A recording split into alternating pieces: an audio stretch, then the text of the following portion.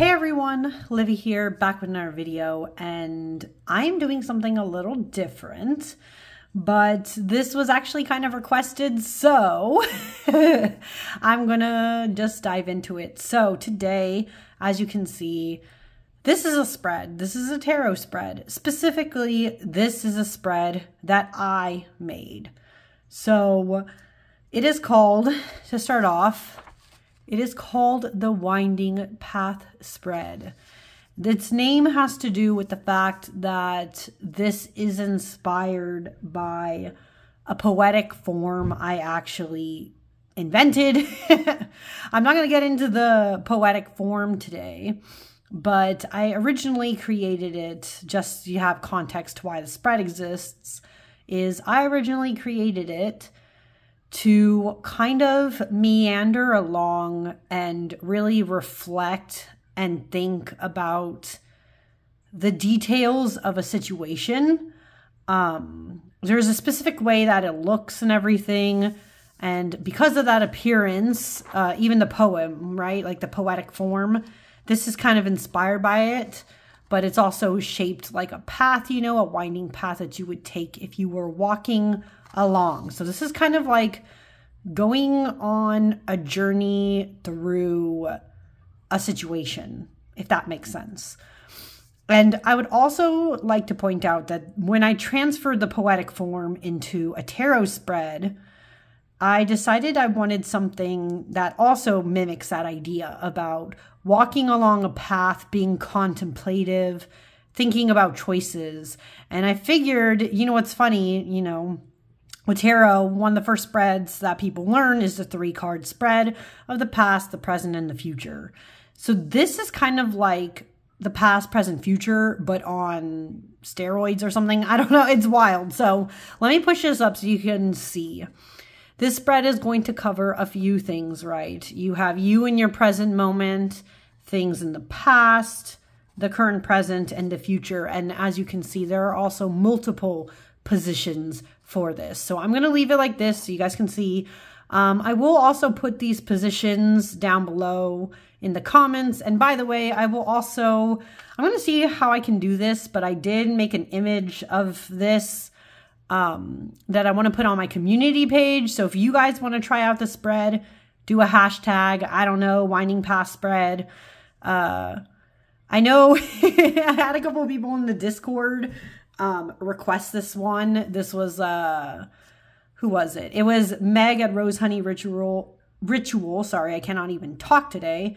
BB, Pure Red Velvet, you know, some of them were like, yeah, this sounds cool. Make it a hashtag. So here we go. What I'm going to do today is show you kind of how this spread can work in action. I will be a little vulnerable, not going to lie. I am going to run through kind of some issues I've been having lately, and I'm curious to see what'll happen. But this is a big spread, as you can see. So it's really for deep contemplative work. And the other thing with this is, as you can see, also, yeah, it's a big one. There are 13 positions. So if you are someone who wants to like film this process, I'm going to kind of recommend using a smaller tarot deck for this, because obviously you want space. Unless, if you're not doing this, I mean, for like filming purposes, you're just like adding the spread to your repertoire. I guess it doesn't matter what size your deck is, because, you know, you can just make space accordingly. But if you want to follow along here on TarotTube, I might recommend, just for filming, you probably want a smaller size deck. Today, I'm actually going to use this one. This is I don't get this, I don't use this for much playtime, but this is my Everyday Witch Tarot Mini. So yeah, I'm going to be using this for this video because at the time of me filming this, it is literally the 1st of September. So I'm going to be using this deck in September.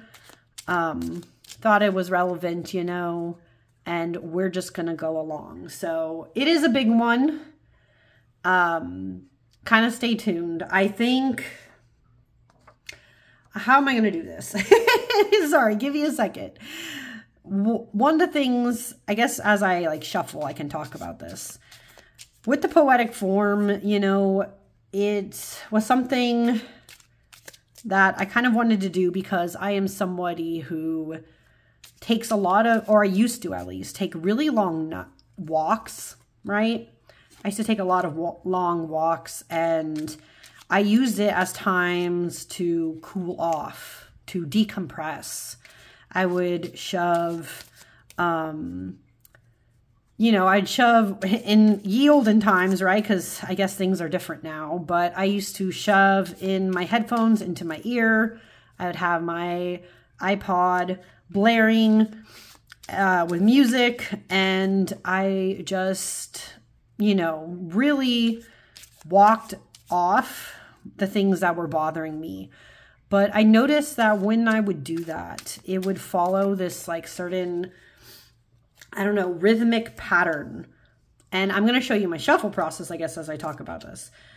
But yeah, usually, of course, when you're walking, you start with like, well, what led up to this? What were the chain of events that started one on the path?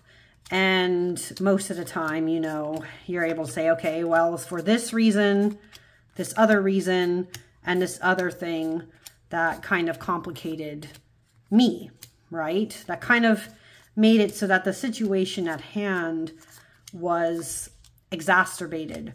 And then you're left wondering, okay, well, what the hell's going on right now? And so then, you know, that also leads into a chain of thought of like, well, this thing happened recently. This also happened. And then you might even have this other person entirely who somehow is involved in the situation. And then they're there too, you know. And so when all those things happen, it's kind of good to just be able to sit down with the cards, really explore all the sides of the thing, and then figure out where to go from there. Where do you go? What do you do? And if you're like me and you kind of overthink, maybe this will give it to you more straight, right? There's always times where you're overthinking a situation versus tarot telling you, hey, actually, this is exactly what's going on. These are the things that exactly led up to this. And now you need to get your shit together. So, you know, we're going to see what happens here. But as you guys saw, that is my process of starting a reading. I'm going to do one last thing, though, where I pick the pile that has the most energy, the one that's calling out to me, and the one that wants to be used. And it's definitely this one. This one's second, though. Okay. As I said, this is going to be a big spread. I'm going to see how much of this fits on camera. And you know what I'm going to do first? I'm actually going to lay them out upside down, and then we will slowly flip them over and figure out how this goes. So let's see how much I'm able to fit in here. We have 1 and 2, 3, 4, 5, 6, 7, 8, and 9. So there's going to be cards here that, they will not fit. I will go outwards, but 10, 11, 12, and 13. Okay. Let me see how much I can zoom out or push up. Let me see. No. See, this is what I mean. This is a big chunky thing. And it only goes so far. So, well, excuse me as I zoom out and see. There you go. You guys can see most of it now. It'll just be like that for the sake of this video. Sorry that it'll be kind of more zoomed out, but I'll bring the cards closer so you guys can find out here. But okay. So let us begin the winding path. Let's examine what's going on with me. Number 1 here. Oh, I would not say this is where I'm currently at, but that is fascinating. Okay. I don't know if you guys can see. I don't know if it's zooming in. I'm trying to get it to zoom. Zoom in, maybe. Okay. If you cannot read this, this is the Star card. So in my current moment in time, reason for inquiry, I guess this is the fact that I want something to be hopeful for. I'm not going to lie. At the time of me filming this, I came off the back of kind of a shitty work week. I'm not gonna lie there. It was not a great work week. A lot of things were going wrong. I'm autistic. I was also, I think, dealing with overstimulation, a lot of stress. And the reason why I guess I'm doing this spread is because I want something to look forward to. But I need to, I guess, examine more of what the hell's been going on lately to get to that point. So first off, number one, but then how it began is, now this makes some sense to me. I'm trying to see what's best for the camera. Maybe right here, you guys can see it. It's really hard because like I see it on mine, but then like the closer I put it, the more blurry it gets. So maybe about here. Okay, this is the Six of Cups. This actually makes some sense. So past one here, position number 2. I've been more nostalgic. I won't lie, I have been. I've been thinking more about what life has to offer me, the way that things used to be, and who I used to be, and kind of wanting to get back to that. And, you know, just kind of go through it. But sometimes you're not able to do that. Like you can be nostalgic and think about the things that you loved or used to love doing, but sometimes it's complicated. And so if it's complicated, let's examine why. What the hell has been going on? So the first complication, my card number 3 here, is the Queen of Pentacles. And this makes a lot of sense for me. Work. Let's be honest here. It's work. I've had to be the queen of my work. I've had to lately make sure that I am on top of not only like my current finances, my life, my working job, right? It's also feeling the need to provide, to be a provider.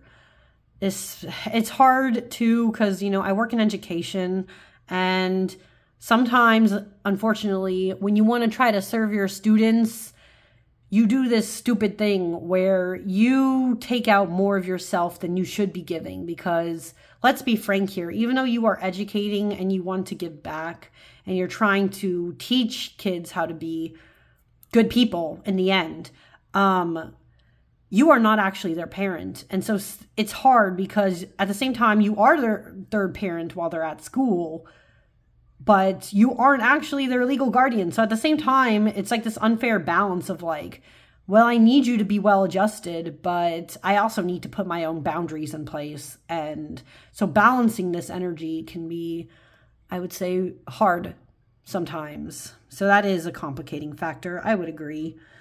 So that's past number, or it's past 2, but first complication.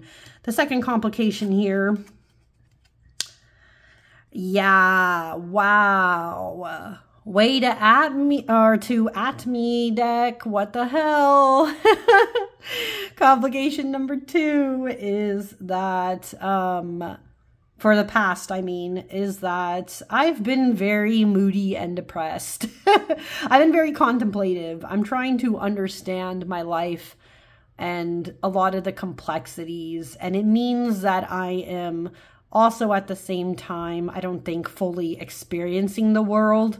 My work likes to say this thing of like, every time we have PDs and stuff and like meetings, they're always like, oh, one of the tenets they used to have was like, be here, be present. But I feel like I haven't been very present. And part of that's just because, like, I don't know, emotionally I'm at a period where I just feel off, right? Where things don't feel right. So it's really hard, you know, to break out of this like mindset and this habit. And so, sorry, I have like water. I'm going to take a sip.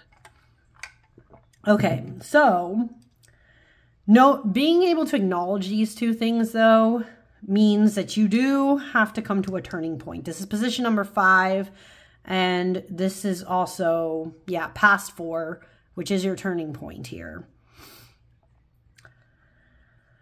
And that is how you, well, this deck is like ready. It's like gut, like punching me in the throat. It already knows. 8 of Swords. Then my turning point here is that I have the tools to get out of my situation. I do. But I have to remember that. I have to dig deep, and I have to acknowledge that even though it feels like something I cannot escape from, I do have the power to escape. Again, that can be hard sometimes to acknowledge, especially if you, like me, are in a situation where you feel trapped and there's no way to get out. But the turning point is acknowledging that you do have the tools. It's just somewhere deep, and you have to get over that mental hurdle, because of course this is a sword. So this is about your mental state, the things that are blocking you, right? So there's that. But now we are going to get into the present. So this is position number 6. That's going to be here. It is also present 1. And it says what the current situation is. So this isn't like, it's different from number 1 because it's not your reason necessarily for your inquiry. This is objectively what's actually been happening. Just want to clear that up. So position number 6, present number 1 is what your current situation is. This is an objective point of view. It's not what you think it is. It's what's actually been like going on. Okay. And presently, this is interesting. Okay. So I'm trying to see if my camera will just, you gonna focus? No, where's the camera bit? Doesn't want to focus. Cool. Just does not like the fact that this is a small deck, I think. This is the 10 of Pentacles, okay? And for this 10 of Pentacles, assuming this thing ever zooms in. Nope, probably won't. That's okay. 10 of Pentacles. I've been very concerned about my legacy lately. I'm not going to lie.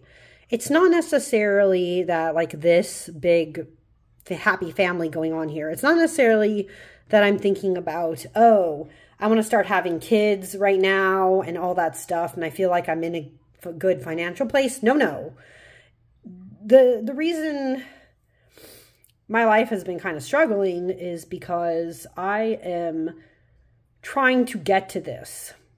I feel like I am nowhere close to this, what the 10 of Pentacles usually is, right? There's a lot I'm trying to figure out. I'm trying to secure my finances so I could eventually have a more permanent residence in my current apartment complex. I don't know if I necessarily want kids yet, but I want my finances to be more secure. So yeah, this makes sense that currently I'm trying to build my legacy, but it's just not, it doesn't always pan out the way we hope. And I just realized my lighting right now is shitty. I am so sorry. Let me see if I can fix it. If I can't, it is what it is, but give me 1 second. Okay, still a little bad, but not as bad as it could be. Cool, we're gonna move on. This is present number 2. This is also position number 7 in this spread, and it is the first complication about the current present, right?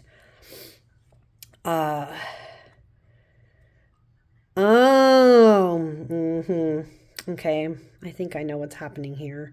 So complication number 1 for me, And this makes sense, by the way. I'll explain. But this makes sense because the sun, for my birth cards, I wish this would like, please for once, please in your life, zoom in properly. No? No? Sorry, guys. Maybe I'll just have to have it more out here. The sun. Complication number 1 is that I feel like this is a period of time where everyone kind of expects me to be happy, and I feel like I should be happy. But let's be honest, I'm not happy. Not all the time. And that's unfortunate. I would rather be happy. You know, I would. So this is hard. And I'd rather even like this sun card, right? You can see somebody who's like with their friends, but they're not, you know, I don't see, that's the thing too. I feel this sun card is actually very profound right now, because not only is it that I feel like I should be happy, especially in a time where the sun is still shining, but I also should be with other people, but I actually just feel like being alone. And so that's hard shit. Let's be honest here. That's hard shit. Okay. I kind of don't like how zoomed out this is. I'm going to zoom in again and hope it fixes my camera. Yes. But I'm just going to move things along as I go, because I just want you guys to be able to see these cards better. Okay? So, let's go into the next one. Complication number 2 here is also position number 8. And it is present 3. This is my second complication about this moment in time. Haha. Yeah. This makes sense. Okay. King of Cups. Here's the thing about me. I know you guys don't really know me. You don't know me in person. Most of you I haven't actually talked to, besides maybe, well, a few of you who might be watching, I maybe talked to on Zoom before or in a Discord, but most of you don't know me.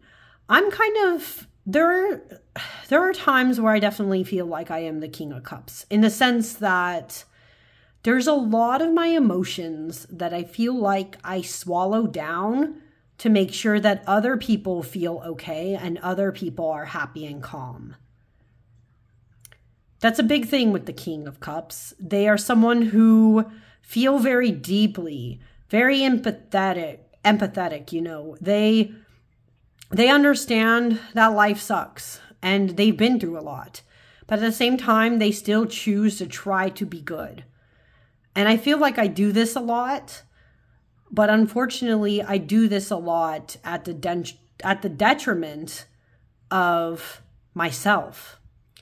You know, I always think about, I don't know how many people have watched this show, especially if you were living in America, right? During a specific period of time. I always think of that episode of Malcolm in the Middle, where he used to talk all the time. And I forget which family member. One of his family members challenges him not to talk for a whole day, not to speak any of his thoughts for a whole day. And so he bottled them up. And then the end of the episode comes around and they finally ask him to speak, to say something. And he tries to open his mouth, but he basically spits out blood. And it turns out that he created an ulcer in himself. Now, that's really dramatic. It's a funny show. I know it sounds dramatic, but it's actually funny when you watch it. But at the same time, that same feeling can come up, right, with the King of Cups. So that it is a complication there. It's knowing when not to hold everything in, right? So that's what can be hard. And then, though, if we get to position number 9, this is the present 4, complication 3 to my present, is the 4 of Wands. Now, I think I know what this is getting at a bit, okay? 4 of Wands, this is usually a celebration card. This is usually like, marriage card even, right? But this case, it looks like it's an actual celebration. People are hanging out together, they're doing well. It's a good time. I mean, if you look at this objectively, I have some things that, especially with the new school year going on, that I think I have done well enough that I have a need of which to celebrate. And I also, you know, it still feels new to me, but like I got married in May, and that's also created its own complications, right? When you get married to somebody, that's like, holy shit, that's like, it's a lot bigger than I thought it would be, you know? And that also is a complication, is how do you navigate marriage, right? So this actually makes some sense here. I think that, see, it's funny because this card, of course, doesn't always mean marriage, but like I knew for me, especially examining the rest of the things in this, that this is one of those things that's like been getting to me, right? How to do that successfully. It's a lot to unpack. And I realize I'm being very vulnerable. If you don't like this kind of thing, it's okay. I won't be offended if you click away. But if you like looking into this kind of stuff, then stick around because we have 4 more cards to examine here. So 9 was the last of the present. Now that I've really looked at my situation and how life has kind of been for me and what it led up to this, it is time to start looking into the future. So, number 10 here is future number 1, and this is what could potentially help me. And now I say could, and I leave that open-ended because I am not somebody who necessarily believes that anything is absolute. Your decisions affect things, right? But this is where I'm at. So, 10. Interesting. Okay, a Knight of Cups. So I take this to mean that this is a time for me to fall in love with life again. The thing about the Knight of Cups is that they are somebody who is very dreamy and romantic. They look at the world in this positive way. They find people and situations that make them feel whole, make them feel loved.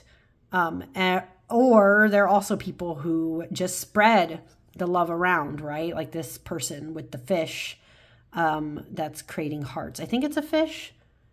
I can't tell. Maybe not. I don't know. But anyways, yeah. And the funny thing with this card too is it also has like the shark in the water. So it's like, it's almost that implication of like, you're dreamy and romantic, but you have to watch out because danger is lurking. So it's like, it could help though to have more of this vibe in my life, even if the sharks are coming for me, right? Which I guess is true. I can be kind of pessimistic, so that makes sense. Going into 11, though, this is future number 2. This is something for me to be wary of going into the future. Okay. 7 of Pentacles. This, I see this as, you know, there's only so much in life that you can plan and you can try your best to do and to make sure is coming into fruition, right? There's only so much you can do. But if you, I think, get too caught up on trying to plan everything, there's definitely room there to miss opportunities, to miss spontaneity, sorry. And that's true. I am an autistic person who likes to follow routines very much to a T, but I could use to have a little bit more freedom so that I'm not always doing this, you know? So this makes sense. But then we're going to go into number 12.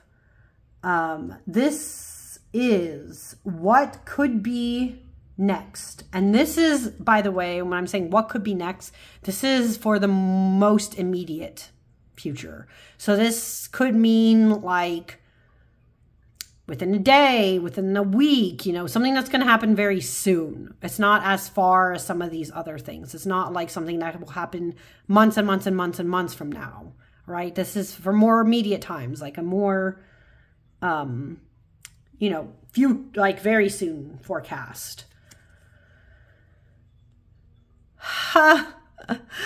Oh, I had a feeling this card was going to pop up.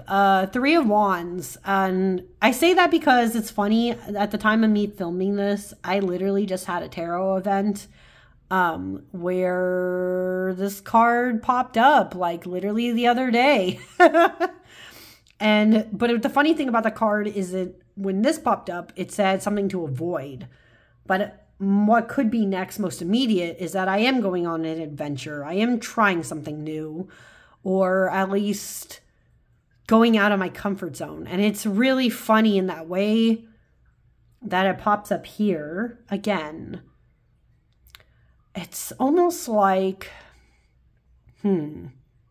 I kind of have to reflect on this. It might be, it's like weird because it's like I was told to kind of avoid this in order to become more creative, but and for like my energy level, but at the same time, this might be what I need. So it's very contradictory there, but is what it is. So this is future number 3, position 12. What could be next? And finally, we are going to round it off with our very last card over here. This is the end of the path. This is future 4, card number 13. How all of these factors could mean for ultimately ending, right? What could be the end result of all these things? If I factor in everything going on with me, if I take certain things into consideration, what'll happen next? Or what will happen, I guess. Oh, tarot, you're so funny. Holy shit. Okay, the world. Isn't that something? Isn't it always funny when it actually ends with the world? I'm gonna take this as, obviously this is the ending of a chapter. So if I finally start taking all these things into consideration, if I think about how my situation has gone and try to plan ahead, I will get to close one chapter of my life, go on to the next, and find some peace. And honestly, I hope I do that. I hope all of you who are in a similar situation also do that. You know? But, wow. Wow. Isn't that something? Okay. That is, yeah, that's a lot. But I have done this spread before. It's just been a very long time since I've done it. Because, again, it's a big one. You need to have the time to work out your problems for this. But, wow. If you watched all that and are interested in attempting the spread yourself, first off, good luck. You could tag me in it if you decide to do it. But I hope this is one that you guys can use in your repertoire to help you really dive deep into the things that are just going on with your life, the ways our life meander, you know. But yeah, thank you so much for watching, and I'll see you guys all again next time. Bye!